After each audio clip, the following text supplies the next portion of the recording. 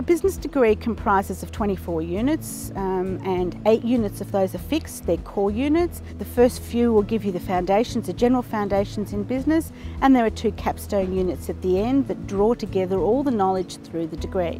I found the course content really relevant because I feel like a lot of the topics that I learnt about can be applied sort of day to day in my current role, and I think that was really beneficial, that it was sort of information that I can take forward into my future career. When I started studying, I had the objective to work for Telstra where I am now. Now that I've finished studying, I feel like I've got the tools and the experiences to actually go for roles which I might not have previously been able to get. The shackles are off, the weights are off, the future looks brighter now.